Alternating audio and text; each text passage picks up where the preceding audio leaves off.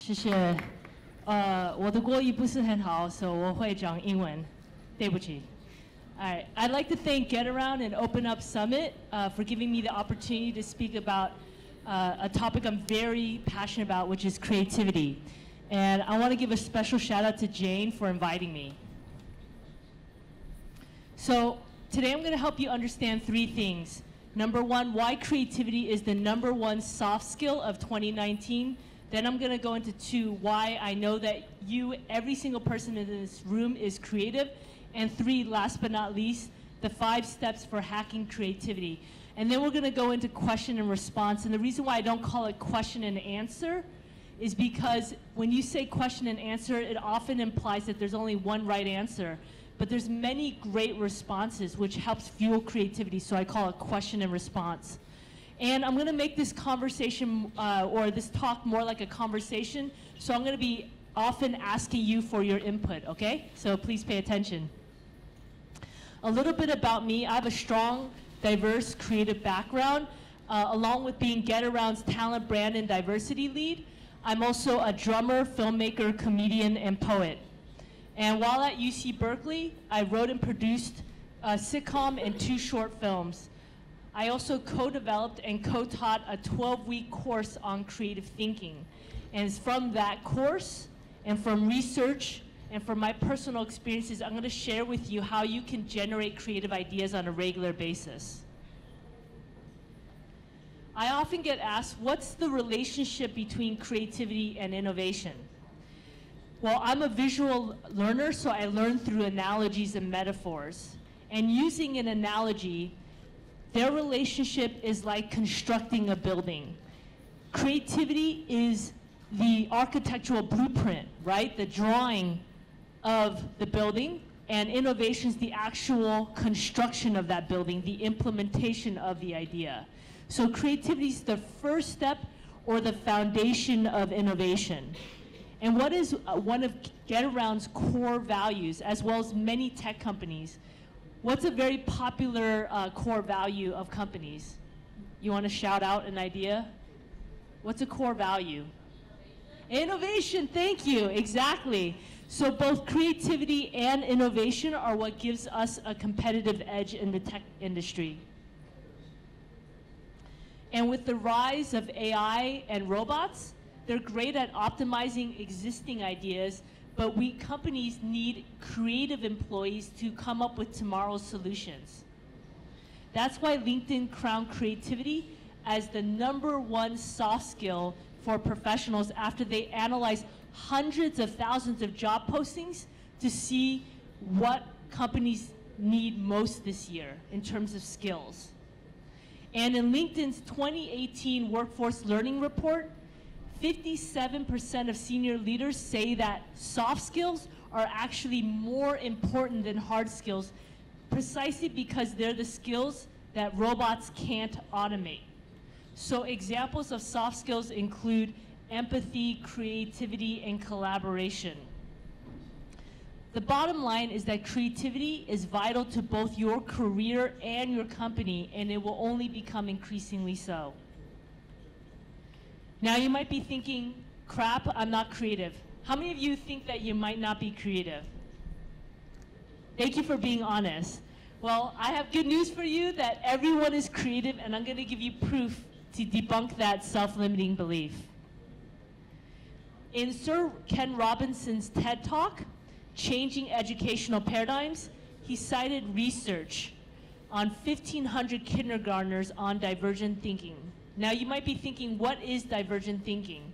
Well, it's an essential capacity for creativity. If I was going to test you right now on your divergent thinking, I would ask you, how many uses can you think of for a paperclip? So the protocol of the test is that if you scored above a certain level, you're considered a genius at divergent thinking. So out of these 1,500 kindergartners, what percentage do you believe scored at genius level at divergent thinking? Go ahead, shout out numbers. What percentage of these 1,500 random kindergartners that were tested in divergent thinking, how many of them scored at genius level? 99.99%. Very, very close. It's actually 98%. So it was a longitudinal study. They tested the same kids 5 years later when they were 8 to 10 years old. What percentage do you believe scored at genius level then when they were 8 to 10 years old, 5 years later? 60%? Any other numbers? 40, 20. Okay, you're all around the right number. It's actually 32% scored at genius level at divergent thinking. So they retested the same kids 5 years later when they were 13 to 15 years old. How many do you believe scored at genius level at divergent thinking then, when they were 13 to 15 years old? Same kids. 10%. You said 10. Good job. Yeah. I mean, that's bad news, but it's 10% that scored at genius level at divergent thinking. So this is strange, right? With most skills, you get better as you get older, but it shows us that we actually are trained in school to think that there's only one right answer, and it's at the back of the book, right? And that's why I don't believe in question and answer. But the good news is that we can learn how to tap back into our creativity, because we all have it. At least 98% of all of us have it. I don't think you're the part of the 2%, so I think you're all creative.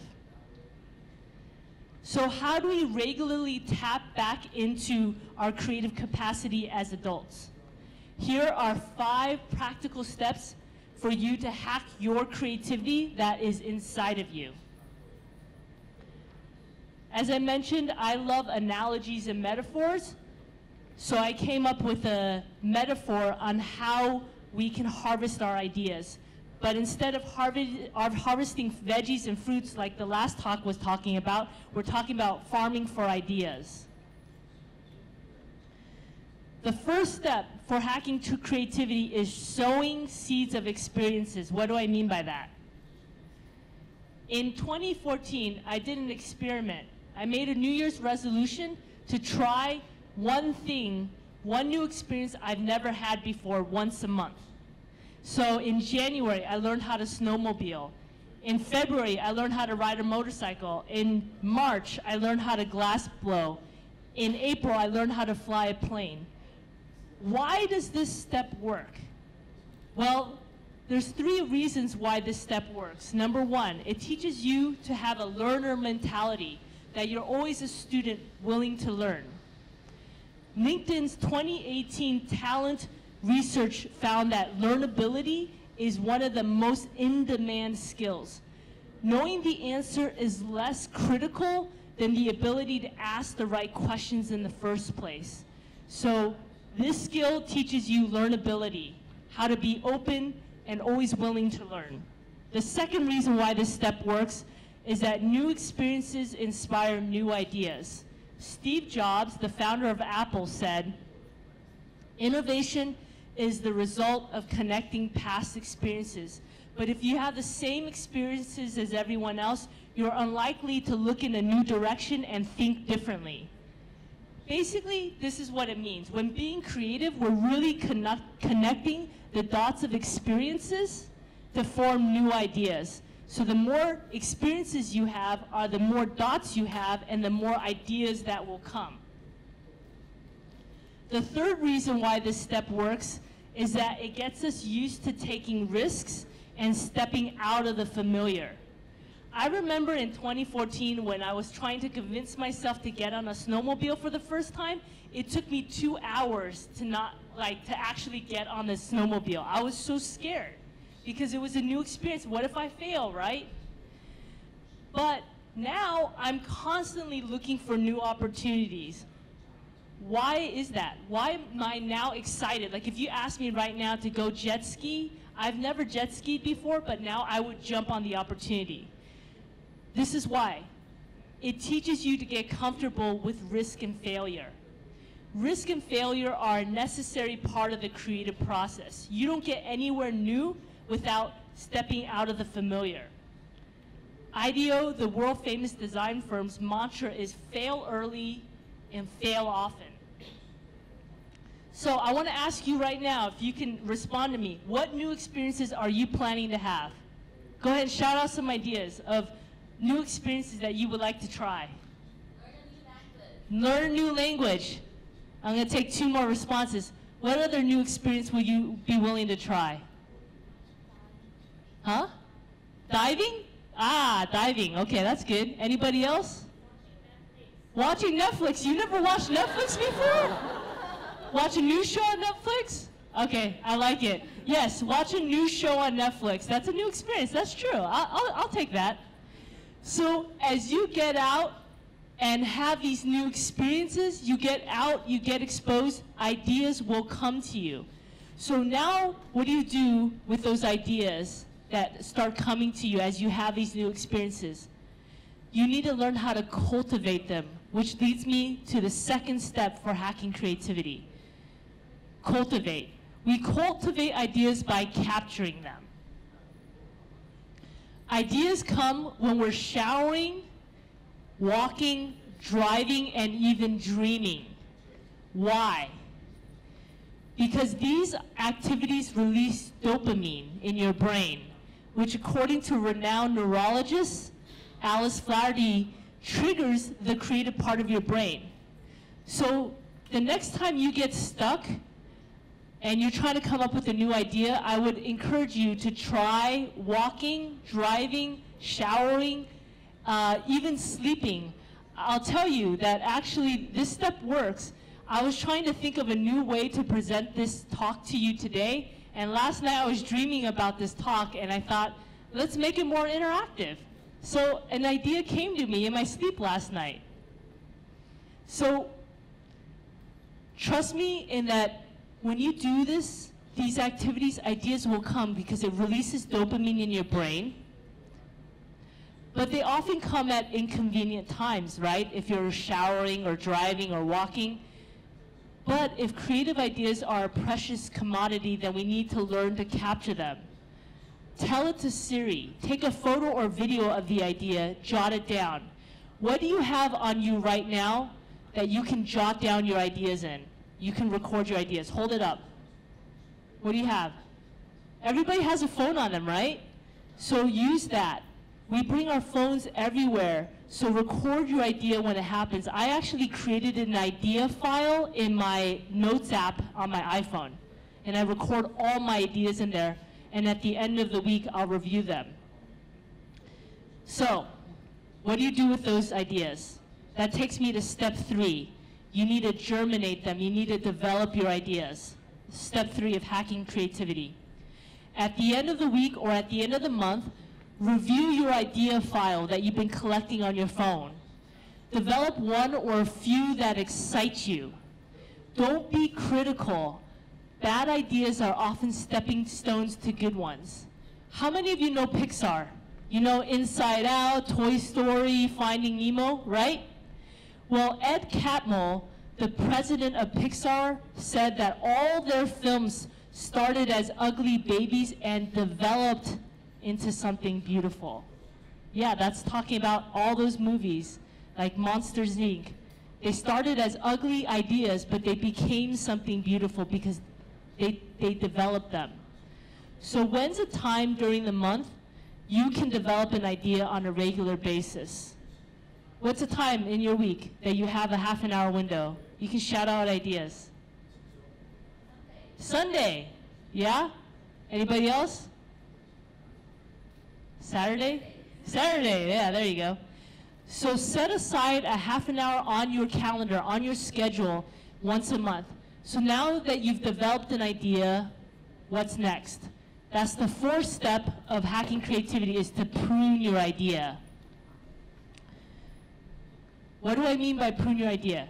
Get feedback from 2 or 3 people. Our team emails our ideas back and forth to each other for feedback. We also crowdsource ideas in our team meetings. Why does this step work, to prune your ideas? Because 2 heads are better than 1 head. We talked about Pixar. Pixar has these groups called brain trusts. Brain trusts are a gathering of 2 or 3 people that share feedback with one another on their creative projects, okay? And there's 4 requirements of these brain trusts of 2 or 3 people. Number 1, they all have to be in the creative process themselves. Number 2, they need to be safe and trustworthy. Number 3, the group needs to keep everything confidential so you know that your ideas are safe, right? And last but not least, number 4, you don't have to follow their suggestions. It protects the relational dynamic for everyone to speak freely. If you tell me, hey, you need to change that character's name, I don't have to listen. I get to decide as the creator what to do with your feedback, but I don't have to do your feedback. And that helps protect everyone in the relationship. So who do you have in your life that can be part of your brain trust? Can you think of a couple people? Does anybody want to share a name of somebody that they can immediately think of who might be a good person who fits all these categories? Anybody? Oh, I see someone pointing to someone else. I like it. Good. You're right next to each other. Wonderful. So think about it and write down people you want to ask. I have my friend David. He's in my brain trust, and my friend Charlotte. They are in my brain trust, and we share ideas regularly over text and email. So now what do you do with that pruned idea? That takes us to our 5th and final step. You need to harvest your idea. What do I mean by harvest? Publish it on Instagram, Facebook, LinkedIn, or Twitter. I consider these platforms a creative's best friend. Why?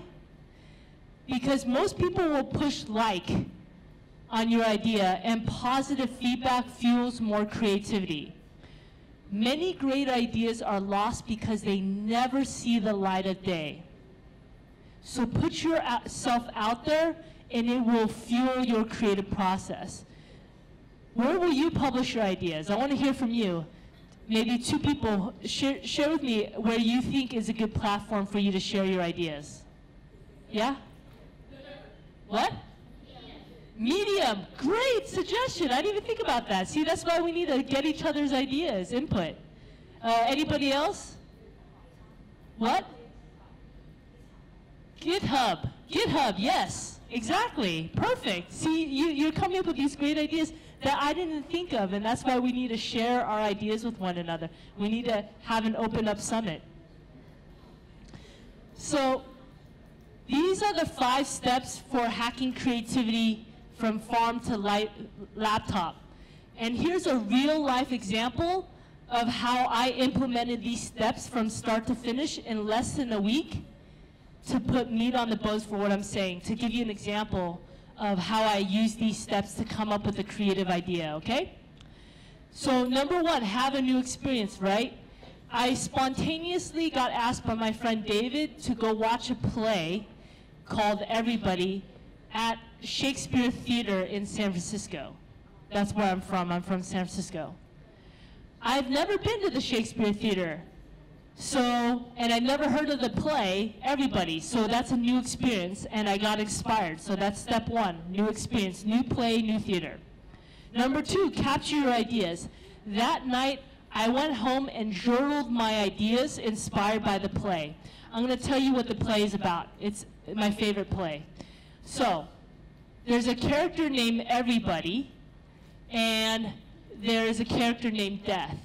And death comes to the character named Everybody. Everybody represents all of humankind. And says, hey, it's your time to go to death. And everybody says, no, I don't want to go to death. And Death says, too bad. I'm going to take you to death. And everybody said, wait, can I at least ask somebody to come with me to death? And Death said to everybody, if you can convince somebody to come with you to death, then I will let them come with you. So he gave him a day to try to convince somebody to go with him to death. So the character named Everybody goes to the character named Family and says, Family, will you come with me to death? And Family says, no, we're blood, but blood ends at death. Then he goes to a character named Friendship and says, Friendship, will you come with me to death? And Friendship says, no, I'm with you till the end, and this is the end. Finally, yeah, it's funny. So everybody goes to a character named belongings, possessions, right? And says, will you come with me to death? And belongings says, nope, you can't take me with you. So finally, everybody's crying, so upset, like nobody will come with me to death. And finally, a mystery character comes to everybody and says, I will go with you to death. Now, I'm not going to give away yet who that mystery character is, but I jotted all these ideas down based on the play that night. I captured my ideas. Step 3, I developed my ideas. 2 nights later, on a Monday evening, I set aside an hour to develop my ideas into a poem. Step 4, get feedback. I emailed the poem to my brain trust, David, Charlotte, and my friend Madeline, and asked them for their feedback. I incorporated their feedback that made sense to me, right? Again, remember, brain trust, they can't mandate their feedback. You don't have to take their feedback. You can listen and not use it. 5th step, publish your ideas. I published my poem on Instagram 5 days later after watching the play, and I sent it to the Shakespeare Theater in San Francisco as a thank you for doing such a wonderful job with the play. And they loved it, and they posted it on their Instagram as well. Do you want to hear the poem? All right, cool. All right. I'm glad you didn't say no, because then I would still read it. Okay, so here's the poem. And while I read the poem, think about if you can figure out who is the mystery character that did go with everybody to death. All right, here's the poem. Let that be enough. On the eve of the garden, cusp between our hands, sun rays like sticky saccharin danced upon our nakedness and clung to our bodies like honey's nectar, so concentrated on filling the vacant within us, the cavity that never existed, until we tasted of its fruit and the rotting began. Fissures decaying us from within, malnourished by sickening sweet little lies whispered, layer by layer eating away at the enamel of life, a delectable fantasy that's all sugar and no spice, when our roots were designed for canals of flesh, dug by our own bare hands, a hollow grave where we bury all the illusions that we owned any heart or possessed any object, when all we will ever truly have is love.